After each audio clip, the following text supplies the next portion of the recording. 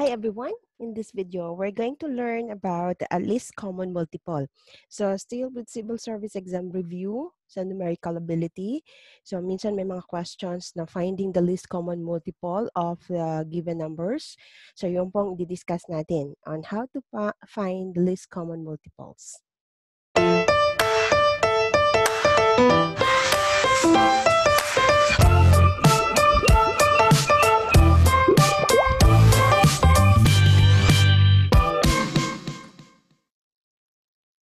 The least common multiple is the smallest possible number that can be divided by the given number. So, yun yung pinakamaliit na number that you can divide to a certain number na you can also divide to another number. So, between the two numbers, dapat may kapareho sila na yun yung pinakamaliit na numbers that is both a multiple of the two given number. So, yung pong least or the smallest possible number. It is called the least common multiple. So, method 1 in finding your least common multiple. Number 1, yung method natin, first method natin, ito yung rules natin. Number 1, you have to write down the multiples of each number. So, meron tayong method in writing down the multiples. Meron tayong nagawa na video. Okay, actually. So, kung hindi nyo pa napanood, okay, so feel free to view the video that we have made about multiples. Okay, so finding the multiples of a given number. So dito, ang first step nga is write down the multiples of each number. Second step is check for common multiples. So kung may dalawang given number, na-write down mo na ang lahat ng mga multiples of that number, check mo kung doon sa mga multiples nila ay mayroon bang magkapareho. Okay? So kung mayroong magkapareho, the least number among the multiples is your least common multiple. So kung meron, minsan marami niyang magkapareho. Okay, so ang titignan mo kung alin yung pinakamaliit. Okay, so the least number is the least common multiple. So paano yan? So mamaya igagawa tayo ng exercises para matuto natin yung first method at meron din tayong tinatawag na second method. So sa second method natin, ito naman yung rules niya in second method. So, give the prime factors for each number. Meron na din po tayong gumawa na video on prime factorization. So, kung hindi nyo pa yun napanood, please view po. Meron po tayong lecture na nagawa. Meron pong video on prime factorization po. So, para madali po kayong matuto at ma-move on dito sa topic natin sa least common multiple. So, yun nga sa method number 2. The first step is get the prime factors of each number. The second step is you write down the common factors only once. So, kung meron ka ng list of all the prime factors sa mga numbers na yon, isulat mo ng isang beses lamang yung factor na common sa dalawa. Okay, so yung prime factor nga. So then write the remaining factors. So isulat natin yung mga walang kapareha na prime factors among the two given numbers. So isusulat natin yung factor nila. Natitirang factor na hindi magkapareho. Okay, so paano ba to? You might be confused. Anyway, we're going to do some exercises for this. We're going to try doing the first method and we're going to do the second method. Okay, so let's try finding the least common multiple of 12 and 15.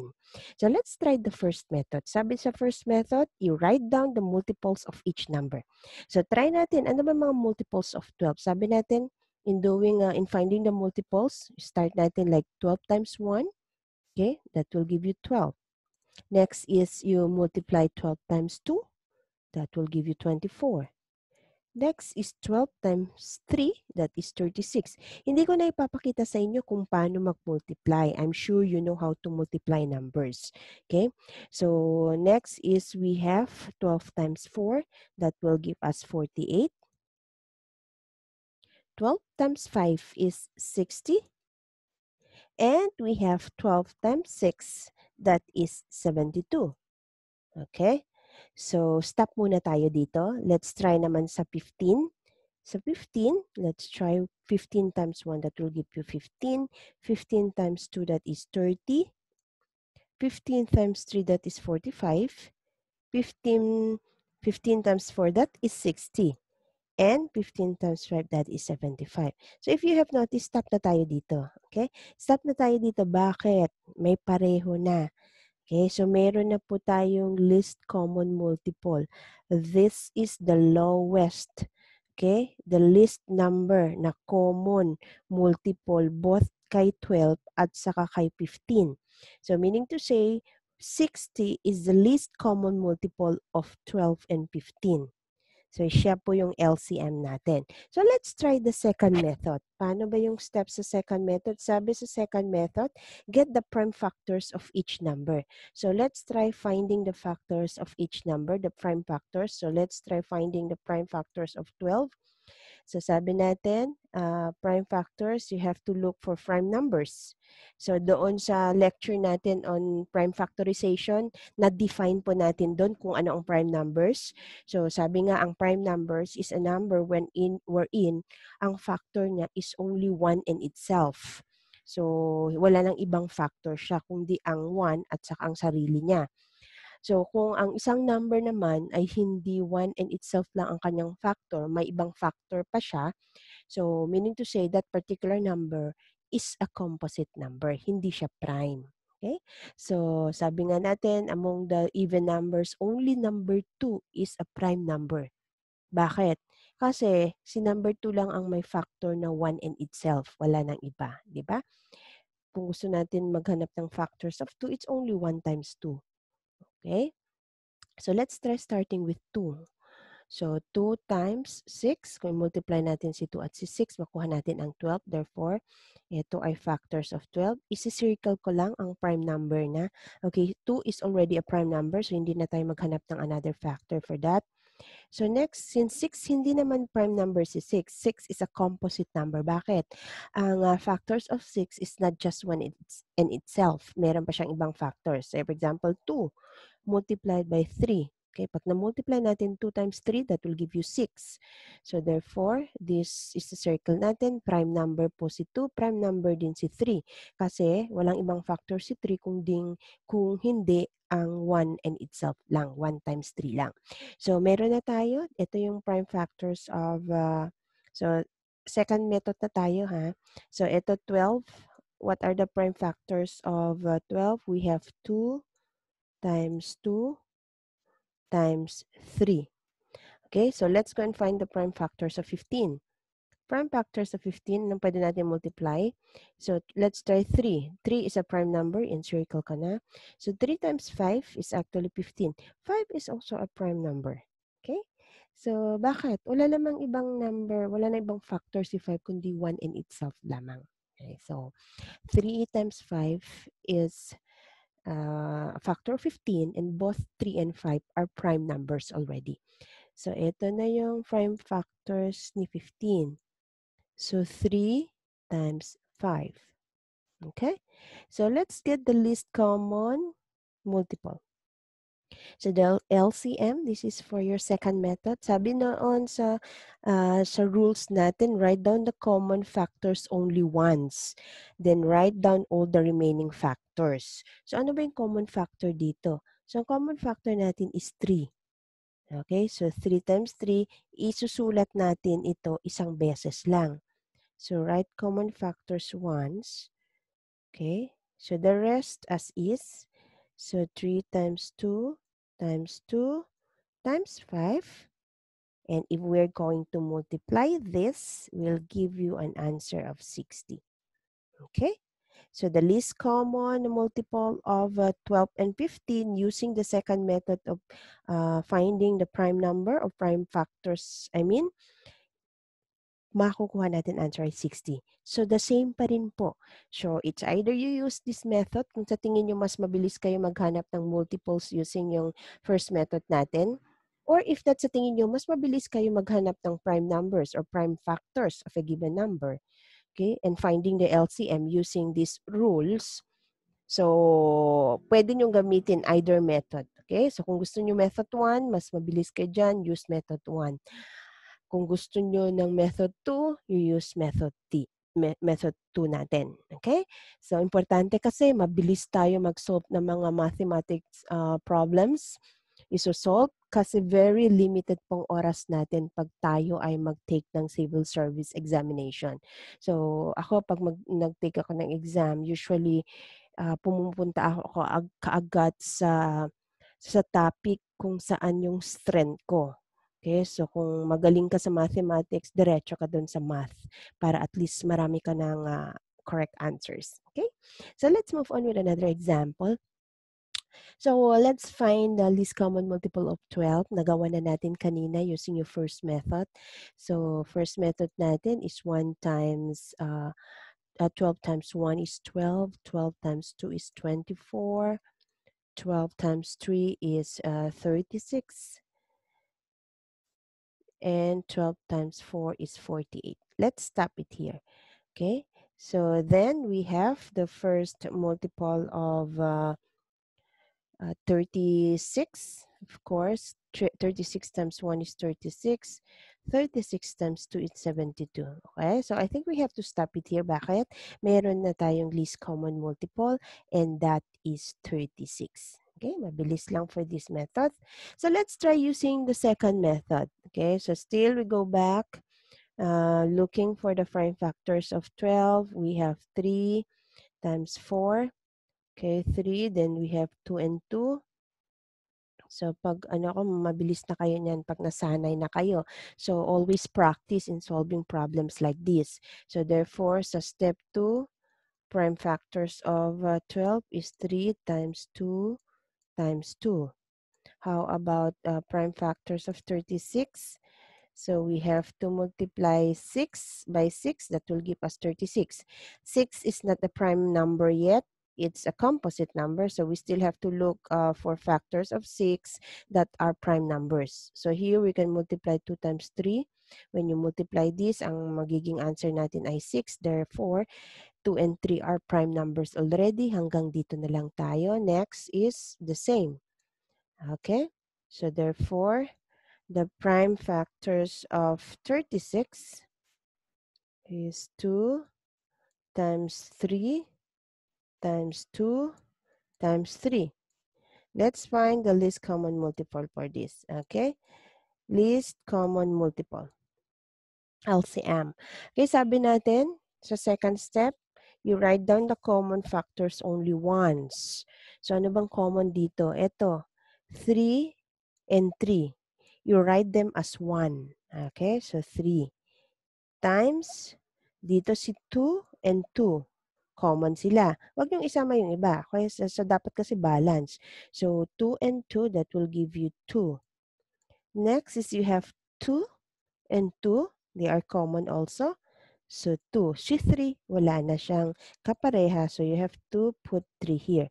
So, if you're going to multiply 3 times 2, that is 6. 6 times 2 equals to 12. 12 times 3, that is equals to 36. Okay? So, your least common multiple is 36. So, if you have noticed, mabilis lang kasi maliit lang yung mga numbers natin. Okay? So let's have another exercise, another example using method 1 and method 2. So let's try 15. So ano ba yung mga factors, multiples of 15? So let's try 15 times 1, that is 15. Okay, so next is 15 times 2, that is 30. 15 times 3, that is 45. 15 times 4, that is 60. 15 times 5, that is 75. 15 times 6, that is 90. 15 times 7, that is 105. If you have noticed, tignan nyo, kinu-continue ko pa rin. Bakit? Alam ko naman kung ano yung mga multiples of 50. That is 50, 100, 150. So, wala pa tayong natatama na kapareho doon sa magiging multiple ni 150. So, let's continue. So, ilan na tayo? 1, 2, 3, 4, 5, 6, 7. So, 15 times 8, that is actually 120. 15 times 9 is 135. And 15 times 10, that is 150. Okay, so let's stop it here. How about 50? Multiples of 50 is 50 times 1 is 50. Okay, 50 times 2 is 100. and 50 times 3 is 150. Okay, I'll stop it here because we have the least common multiple, which is 150. So therefore, the least common multiple of 15 and 50 is 150. So let's try using the second method. So yung second method natin, so sabi natin, you have to get the prime factors of each number. So let's try and get the prime factors of 15. 3 times 5, automatic po. These are prime numbers, therefore, we're done. So we know now that the prime factors of 15 is 3 times 5. Now let's go and find the prime factors of 50. So let's try 5 times 10. Okay, so always try to look for a number that is already a prime number. Okay, so isang factor is a prime number directly kung pwede para mabilis kayo maghanap ng mga prime factors. So 5 is already a prime number and na tayo dyan. 10 is a composite number, so try natin. 2 times 5, that will give us 10. 2 is a prime number already and 5 is also a prime number. So we're done. Therefore, the prime factors of 50 is we have 5 times 2 times 5. So let's find the least common multiple of this LCM. Sabi natin, you have to write the common factors only once. So let's try 5 here and 5 here. So let's write down 5. Then walang hindi common si 3. So 5 times 3. Hindi din common si 2 times 2 times 5. Okay, so if we are going to multiply this, 5 times 3, that is 15. 15 times 2, that is 30. And 30 times 5 is 150. Okay, so this is your least common multiple when you use your method 2. Okay, so getting the prime factors of that given number. So sa tingin niyo mabilis kayo dito sa first method, use the first method. And if you know better using the second method, much better. Okay, so but actually I suggest pag malalaki na kasi yung mga numbers, mas mabilis po gumamit po tayo ng method 2. Okay, so mas easier po ito. Pero kung maliliit lang yung numbers, mas mabilis naman si method 1. Okay? So, next, we still have some example here para at least masanay po tayo. So, I still have one last example. Okay? So, let's try 23, finding the least common multiple of 23. So, if we're going to try and get the common multiple of 23 and 46 using the first method, okay, so 23 times 1 is 23. 23 times 2 is 46. Okay, 23 times 3 is 69. Actually, I think I have to stop it here. Why? Because I have noticed meron na tayo 46 dito and the given number here is only 46. Okay, so 46 times 1 is 46. So therefore, our least common multiple of 23 and 46 is actually 46. Okay? So let's use the second method. Okay, so sa tingin natin, mas mahabang second method dito ngayon. So if we are going to use the second method, so finding the prime factor of 23, actually 23 is a prime number. Okay, so prime number po si 23. So ganyan po. Let's find the prime factors of 46. Okay, anong pwede natin i-multiply? We can multiply 2 times 23. Okay.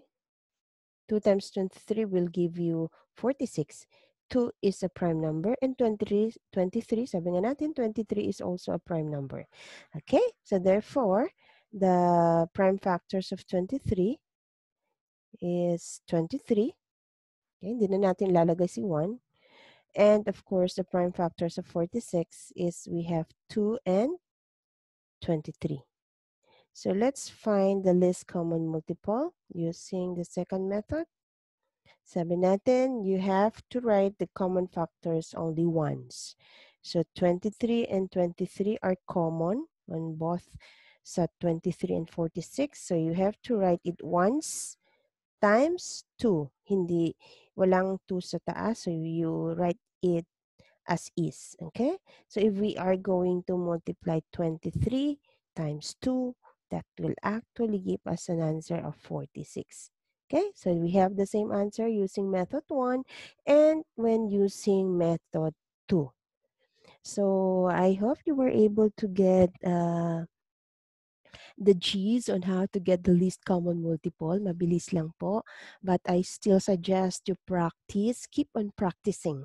Okay? Because the more you practice, the more you get to use on the methods, the more you remember the rules, the more nagiging mabilis kayo mag-compute. Okay? So I hope you liked our video. Feel free to comment below and please like our videos and do please subscribe our channel. Thank you so much.